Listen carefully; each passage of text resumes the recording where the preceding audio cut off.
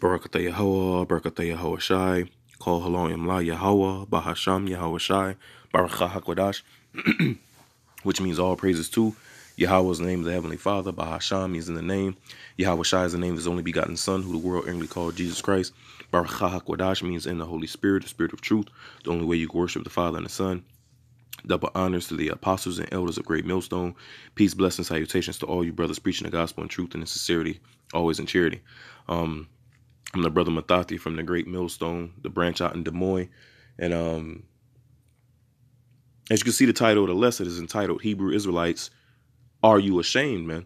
You know, because in the last, in 2019, you know, there was a lot of guys denying the miracles, a lot of guys switching up, changing this, changing that. A lot of guys talking about Paul's writings is not spiritually inspired, or guys talking, sitting down, having talks with Esau, talking about how, you know, they don't feel as if Israel's superior, or so forth and so on, man. You know, you just got guys just speaking their own mind, and they're not sticking firm to our heritage. They're not sticking firm to the words of Yahweh Ba'Sham Yahweh Shai. Matter of fact, let's start out with this. This is the book of Mark, chapter 8, and the last verse, verse 38. It says, "Whosoever therefore shall be ashamed of me and of my words in this adulterous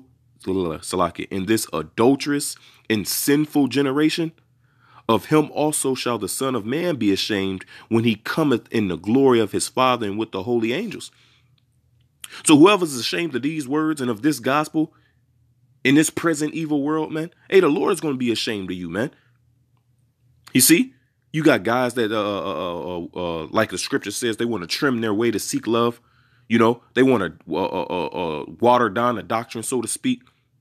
They want to be politically correct. They're afraid to confess certain things as it is written. Matter of fact, I think it's Acts. Yeah, it's Acts 20. Grab this real quick. This is the book of Acts. The book of Acts, chapter 20, and verse 26. It says, "Wherefore I take you to record this day that I am pure from the blood of all men.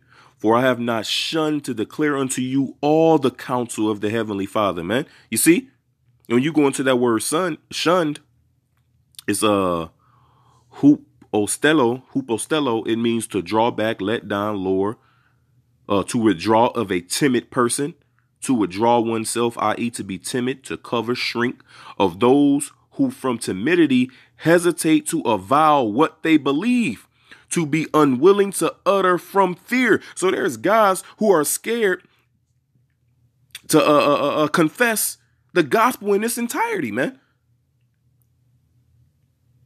They might be scared of their image, of how people view them. They might be scared of how the women have viewed them. They might be scared of how Esau and these other nations have viewed them, man. You see? But Paul said what?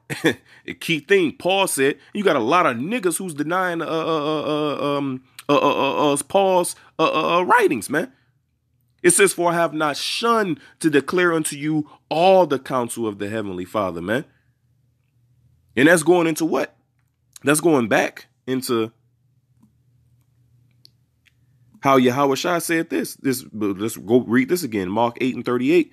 It says, "Whosoever therefore shall be ashamed of me and of my words in this adulterous and sinful generation, of him also shall the Son of Man be ashamed when he cometh in the glory of his Father with the holy angels," man. You see, because as it is written, this is the book of Hebrews 10 and 7, which is another one in Psalms 40 and 7.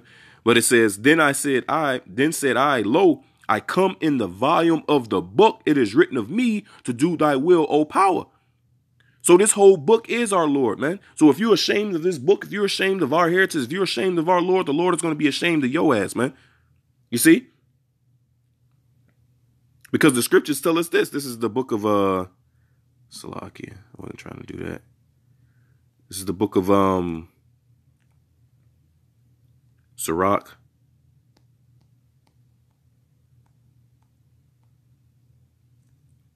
chapter 42,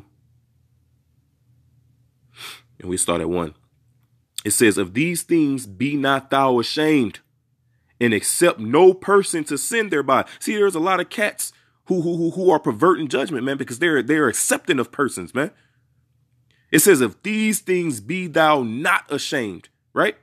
Verse 2, of the law of the Most High and his covenant, and of judgment to justify the ungodly, man. So don't be ashamed. Don't be ashamed to condemn Esau. Don't be ashamed to condemn 2/3 of our people, man. You see? Don't be ashamed to speak righteousness, to speak the whole truth and nothing but the truth. Like they tell you in Esau's court system, but it's all bullshit, man. It says, so don't be ashamed of the law and of the Most High and his covenant. You see? Because why? Because the covenant consists of what? This is the book of Sirach 17 and verse 11. It says, besides this, he gave them knowledge and the law of life for an heritage. He made an everlasting covenant with them and showed them his judgments, man. So this was given unto us. This is the book of Deuteronomy. Nobody else was included in this, man.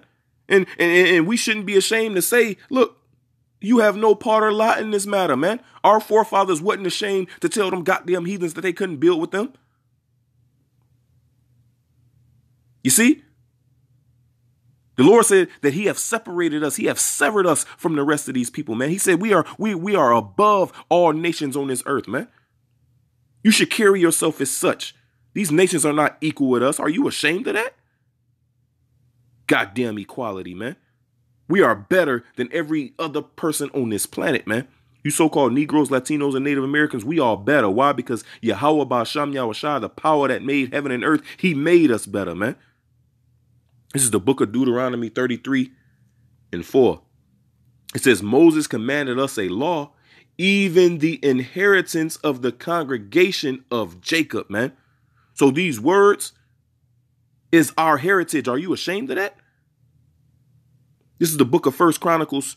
This our king glorified in the covenant, man. Our king glorified in the strength of Yahweh Ba'asham Yahushua. And you got niggas ashamed of that, man. This is First Chronicles 16.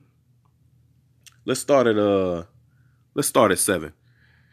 It says, then on that day, David delivered first this psalm to thank Yahweh Ba'asham Yahushua into the hand of Asaph and his brethren. Give thanks unto the Lord, call upon his name, make known his deeds among the people. How do we do that, man? By proclaiming these words. You see, in the scripture, let's grab that. Oh, it's already here. It's Sirach 42 and 15. I will now remember the works of the Lord and declare the things that I have seen. In the words of the Lord are his works. So Yahushua said, whoever shall be ashamed of me and of my words, see, because Yahushua came bears witness of the Father in the things that the Father have done. You understand? So therefore, we're speaking these same things. And the words in the book is the works of our heavenly Father, man. And we are witnesses that he is the true and living power. And he have chosen one nation.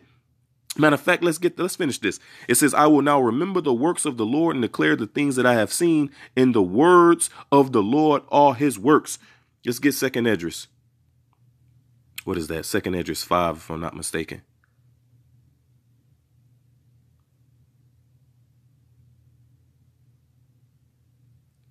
Salaki, bear with me. Or is it the 4th chapter? I'll just search it up.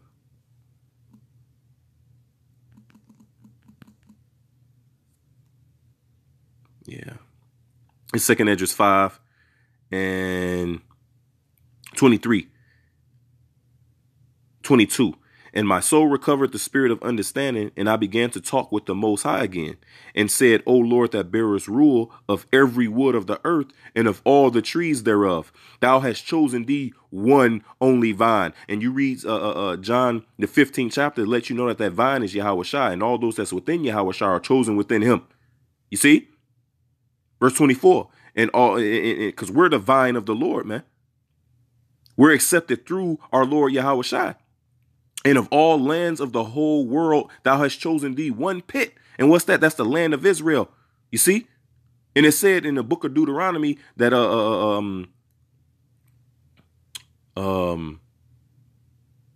no, it's in Maccabees about how he chose. Let me see if I can find that, because I can't even word it right.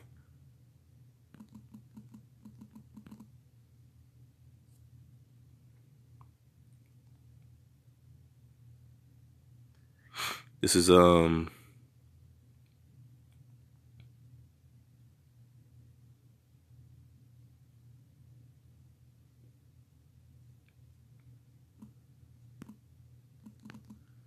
Salakia, bear with me.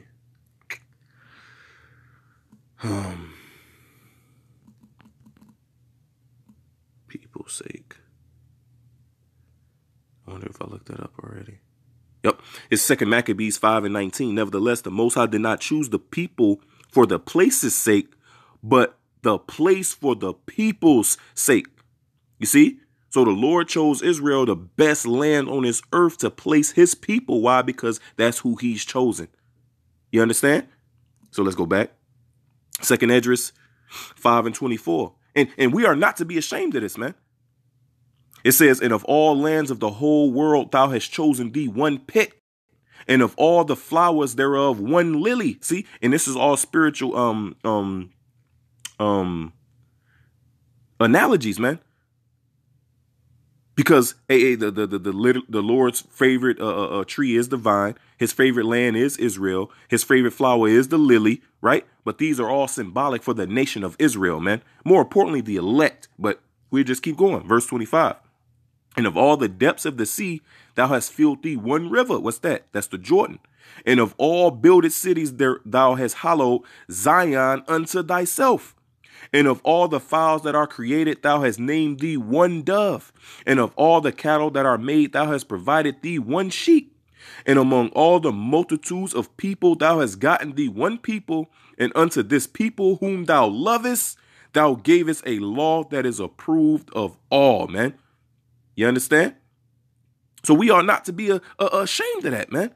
Yahweh Ba'asham Yahushua has set his love upon us. You see?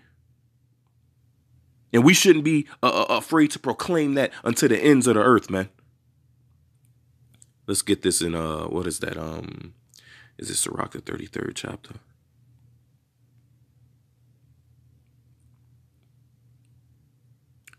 This is Sirach 33:10. It says, and all men are from the ground, and Adam was created of earth. And much knowledge the Lord hath divided them and made their ways diverse. Yeah, it says that he divided the bounds of the people according to the, matter of fact, what is that? Deuteronomy 32:8.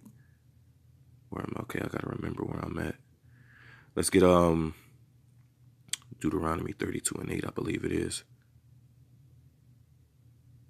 Yep, it's Deuteronomy 32:8. When the Most High divided to the nations their inheritance, when he separated the sons of Adam, he set the bounds of the people according to the number of the children of Israel. For Yahweh Ba'asham Yahushua's portion is his people. Jacob is the lot of his inheritance, man. And we should glory in that, man. Hallelujah. You see? Let's go back. It's Sirach 33:11. In much knowledge the Lord hath divided them and made their ways diverse. Some of them hath he blessed and exalted, and some of them he sanctified and set near himself. Let's who is that? Who is that? We ought not to be ashamed of this, man.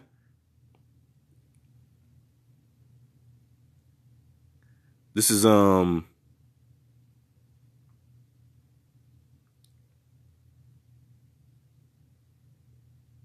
I know it's a scripture. Oh, it's right here. I'm tripping. This is Leviticus 20:26. It says, let me see if I should start up. Okay. Verse 26, and ye shall be holy, separated, sanctified unto me, for I, Yahweh Ba'asham Yahushua, am holy, and have severed you from other people that ye should be mine, man. The word severed means divided. You understand? What did the Lord do? This is the book of Deuteronomy 7 and 6, and there's plenty of scriptures. It says, for thou art an holy people unto the Lord thy power. The Lord thy power hath chosen thee to be a special people unto himself above all people that are upon the face of the earth, man. And we proclaim this openly and boldly, man. This is the part of the gospel. This is the good news that salvation has come to Israel, you so-called Negroes, Latinos, and Native Americans, and judgment has come to the rest of the world, man. That's why Yahweh said, whoever is ashamed of me and of my words, the Lord is going to be ashamed when he cracked those clouds, man. Let's go back.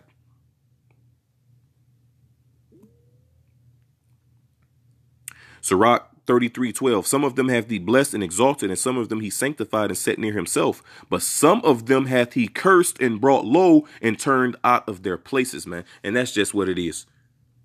You see, the Lord cursed Canaan. He fucked them up and kicked them out of our land. You see?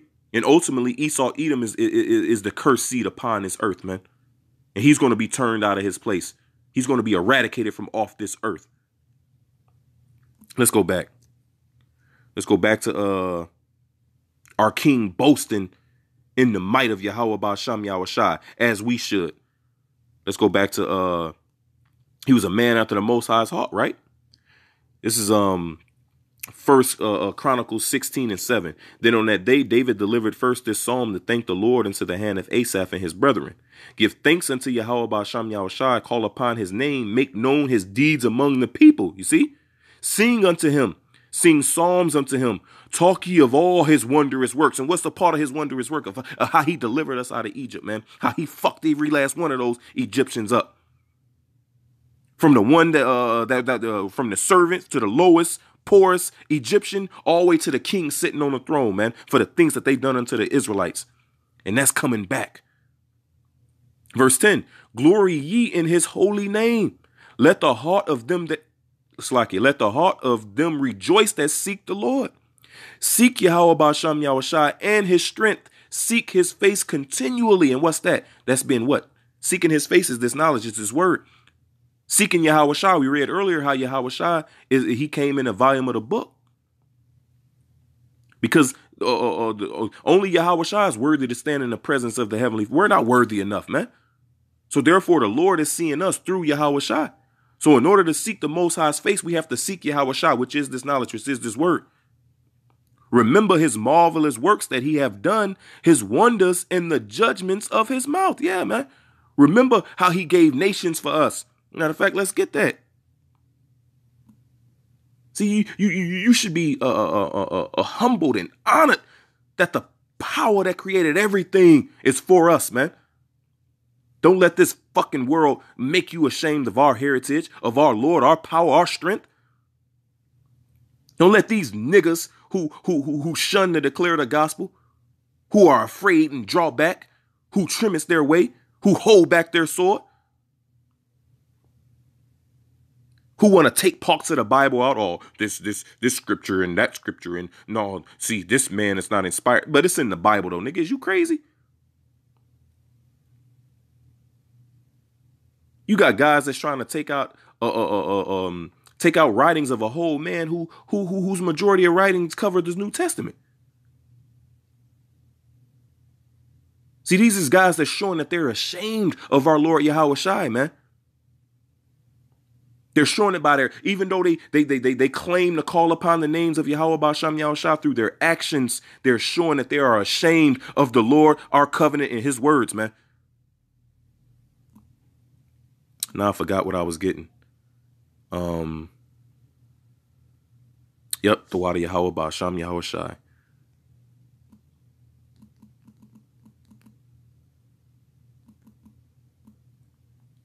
This is the book of Isaiah 43 and 1. But now thus saith Yahweh Ba'Sham Yahushua that created thee, O Jacob, and he that formed thee, O Israel, fear not, for I have redeemed thee, I have called thee by thy name, thou art mine. When thou passest through the waters, I will be with thee, and through the rivers, they shall not overflow thee. When thou walkest through the fire, thou shalt not be burned, neither shall the flame kindle upon thee. You see, our power is going to protect us, man. We just got to have faith and confidence in him. Verse 3. For I am the Lord thy power, the Holy One of Israel, thy Savior. I gave Egypt for thy ransom, Ethiopia and Seba for thee. Since thou wast precious in my sight, thou hast been honorable, and I have loved thee. Therefore will I give men for thee and people for thy life, man. Fear not, for I am with thee. I will bring thy seed from the east and gather thee from the west. You understand? So the Lord said he's going to give people for our life, man. What does it say? Let me find this precept real quick. You're not ashamed of this, man. See, in this present evil world, they'll make you, oh, well, you think it's right that somebody should. Yes, it is. You see? Because according to the book of Isaiah, we laid our bodies down for these heathen to walk all over us, man. So you think there's not a recompense? Proverbs 21:18. The wicked shall be a ransom for the righteous, and the transgressor for the upright, man. And that's called equity. That's called balance. It says it is a righteous thing with the Most High to recompense tribulation to them that trouble you. And Salaki, I'm getting excited. I'm slurring my words. You know, hey, which is a beautiful thing, man. Fuck this English language. Anyway, this is back in 1 Chronicles 16:12. It says, remember his marvelous works that he have done. Right? What he's done for us, man. The nations that he's took down for us. Read 2nd Ezra, the first chapter. His wonders and the judgments of his mouth. O ye seed of Israel, his servant, ye children of Jacob, his chosen ones. He is the Lord, our power. His judgments are in all the earth. Be ye mindful always of his covenant, the word which he commanded to 1,000 generations, even of the covenant which he made with Abraham, and of his oath unto Isaac, and hath confirmed the same to Jacob for a law, and to Israel for an everlasting covenant, saying unto thee, let me slow down, slacking. Saying, unto thee will I give the land of Canaan, the lot of your inheritance, when ye were but few, even a few, and strangers in it. And when they went from nation to nation, and from one kingdom to another people, he suffered no man to do them wrong. Yea, he reproved kings for their sakes, saying, touch not my anointed, and do my prophets no harm. So there's judgment coming unto these heathens, man. Sing unto Yahweh Ba'Sham Yahushua all the earth. Show forth from day to day his salvation, man. And it says salvation shall come to Zion. Declare his glory among the heathen, his marvelous works among all nations, man. You see, this is a psalm. This is a prayer. This is a song of our King who's praising the works of Yahweh Ba'Sham Yahushua and what he's done for us. You see? And when I read that, the precept that pops in my head is this. Because we should follow that that same mindset, man. This is the book of 2nd Ezra 2:35. It says, be ready to the reward of the kingdom, for the everlasting light shall shine upon you forevermore. Yeah, man. It says that the light has risen upon us. You understand? Verse 36, flee the shadow of this world. See, a lot of guys are comfortable in the shadow of this world, man. The scriptures tell us to flee the shadow of this world. Receive the joyfulness of your glory. I testify my Savior openly, man. And that's what all our righteous forefathers did. One of them being who? Paul. That guys try to dishonor, or guys try to put him on the back like he ain't an important man of Yahweh Ba'Sham Yahushai. You see? It says, I testify my Savior openly. Lo, he come in the volume of the book. That means Paul's letters too. From there, let's get the book of Sirach 22 and 25. It says, I will not be ashamed to defend a friend, neither will I hide myself from him, man. So we're going to stand boldly in the face of those that have afflicted us. And we're going to tell you the truth. You understand? Our friend is Yahweh Shah, who they bad mouthed and talked against for thousands of years, man. So we're going to defend our friend. You understand? We're going to defend our heritage.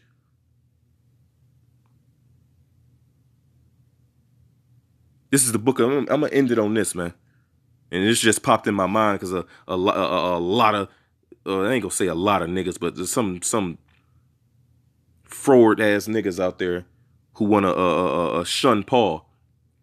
This is Galatians 1. I'm gonna start at 10. It says, "For do I now persuade men or the Most High, or do I seek to please men? For if I yet please men, I should not be the servant of Yahweh Shai." Exactly. You got guys that's pleasing men. That's why they're ashamed of the gospel. That's where they're ashamed of the covenant. That's why they cutting out certain things of the scriptures here, or not mentioning certain things there. You see? Verse 11. "But I certify you, brethren, that the gospel which was preached of me is not after man. For I neither received it of man, neither was I taught it, but by the revelation of Yahweh Shai." So the words that Paul was saying was the words that Yahweh Shai was saying. And that goes back to the scripture we started with in Mark, the 8th chapter. "Him that is ashamed of me and of my words, he's going to be ashamed of you, man." You see? So we're speaking the same words that Yahweh Shai was speaking. You understand? Paul is speaking the same thing that Yahweh Shai was speaking. So therefore, if you're ashamed of Paul, that means you're ashamed of Yahweh Shai, which means you're ashamed of the Most High, man.